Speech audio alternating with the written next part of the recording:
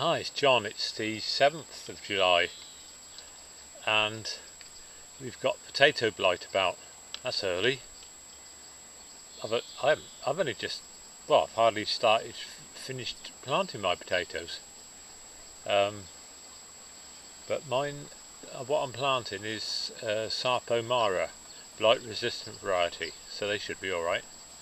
But here's a case of potato blight, and that will wipe the potatoes out dead quick.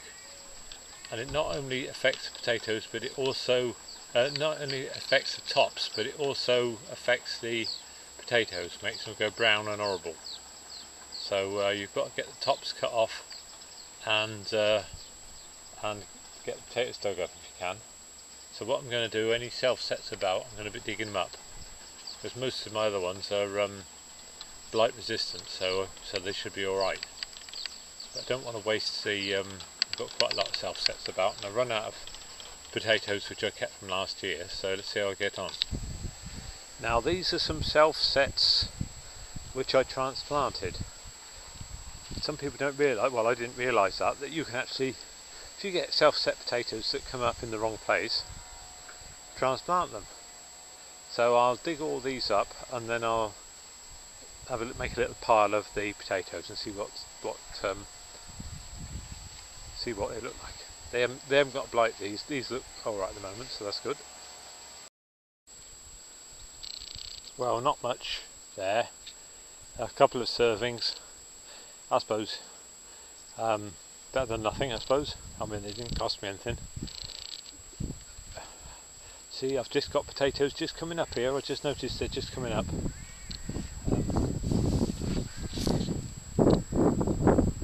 A little row. That's the end of the row. That's the cane, and then I can't quite see on the video, but it goes down to that other cane. Oh, that cane. So there's some just coming up there, but they'll be all right. There's two more rows as well there, and then coming across here, this is ochre. That's just coming into flower.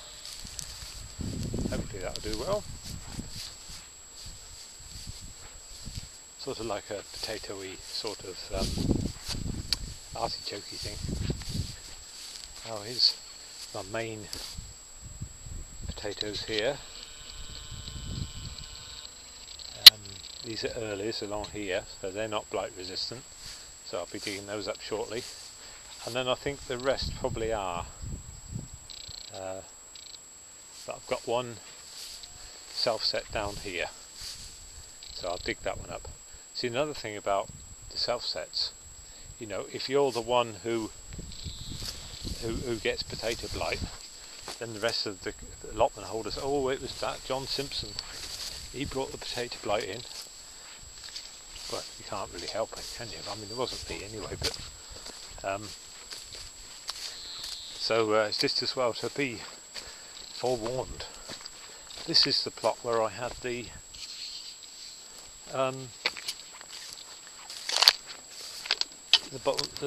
gourds, swan neck gourds last year. So I've only just taken this one on, just to because someone gave it up and I'm just keeping it going. Right, let's see how many I get from this one. Oh, that's better down here. They're a bit, some are a bit green, and I put a fork through some of the best ones, but the ground is so dry down here. I don't know why. It's really dry this year. That's a brick. Anyway, I haven't got them all. I'll dig some more out later. Anyway, that'll be some more feeds. Bye for now.